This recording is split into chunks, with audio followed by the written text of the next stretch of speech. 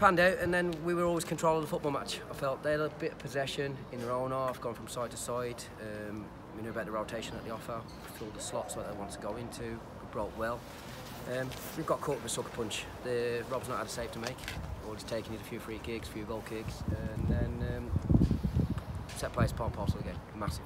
We've lost first contact, and that's the big one, losing the first contact, and then they've gone on the second contact. So we'll look at that, that's where we have to learn from it. But look, it's hard to be upbeat in a downbeat situation, but we'll come away from this and we'll use it again as a platform to build on and get the disappointments into Monday and channel it in the right way and go again on Monday. With the corner, I'm not sure, did the flag go up? The linesman's yes, the linesman's give a goal kick, but the fourth official tells me that it's hit our player.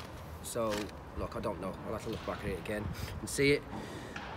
Look, we've had a bit of injury, a couple of injuries. Whether we can turn Theo around in the end, but that's prime example of the decision that the referee decides. I don't get. He shouldn't have even gone on the pitch. He's done nine fouls. Should have got a second yellow card for Luke Young in the middle of the park. But then we've got Theo, who's got a massive gash across his face. Whether he's in, look, the amount of time it took for him to get the red card tells me it's not a red card. Because how long he's took, he's gone and saw the blood and he's walked back and gone and done it. Look, I ain't saying there was any malice in the challenge at all, but the volume of persistent fouling that he'd done, he shouldn't have been in that situation. And the injuries as well, Dean, before the game, Kwame Thomas, that's a huge blow, isn't it? Look, it's massive. Again, it is what it is. It's unfortunate, it's an accident, it's happened. He's in a good, upbeat mind, good mindset. It's going to be a long journey for him. We'll support him through it, and he's came today because he wants to play a part of the group. That's amazing. That's what Kwame's about. He offered so much for the team.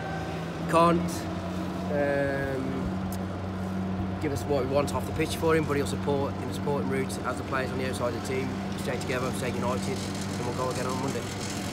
From your point of view, can you sign someone, an out-of-contract player? Have you even thought about that? Yeah, look, I had a conversation yesterday with the powers that be. We got one. There was options previously before the window closed that we looked at. Obviously now it's just out of contract players with our situation being it's classed as an international transfer to bring across the border into the Welsh FA. So it's something that we have to assess now, and it's something I might have to be active. I was always a little bit possibly leaning towards of not looking someone not been anywhere from the first half of the season. Can they come in? We can't get them fit. We have to look at that situation now. We have to address it. We need another body. There's no denying that. So make a few phone calls and we see what's about. And it's too early with Jordan, the injury, it's a hamstring? Yeah, he's hamstring again. Again, it's just one of those things for him. Just bad luck for the lad. I thought he was at the point that he was ready to go back in and play. It's unfortunate that he got his opportunity, but for the first 20 minutes I thought he played really well. Him and Dior showed that it's not just about Dior and Kwame. We train on things in training, we mix up the combinations, and you could see a great link up between Dior and JP. Unfortunately, what's happened with JP's hamstring. Fine for me, what a game to try and bounce back on Monday, if that's the word, bounce back. Yeah, look, it is. We've been on a great run. We deal with it, because you know what, if we go and win on Monday, we're 2 defeats in 16. Okay, so that's the way we'll look at it. We'll remain positive. We'll do our best at the weekend, on Monday now, sorry, to go and get the 3 points. It's an option for the chap in training on with Yeah, he's just gone off for a header, and it has landed.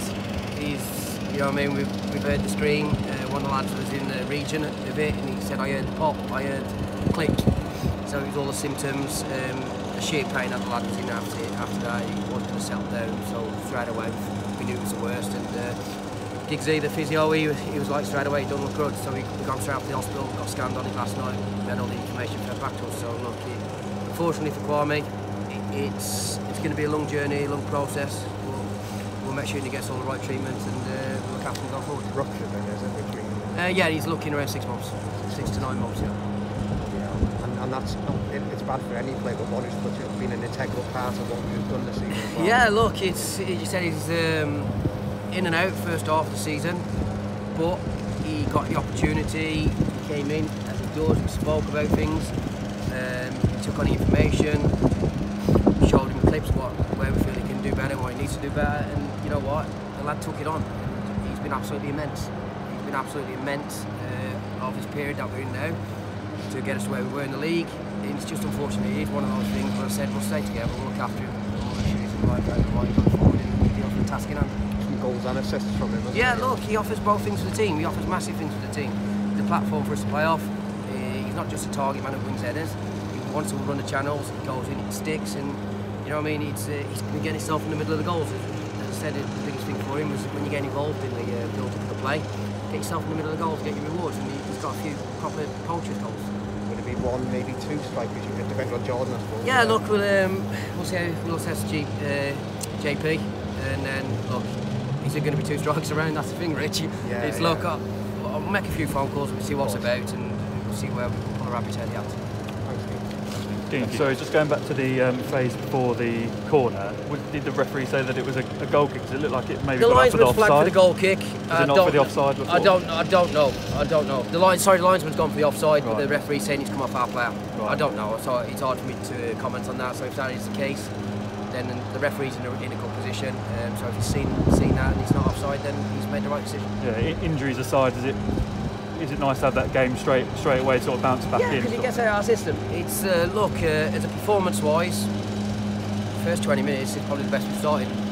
We're at it on the front foot.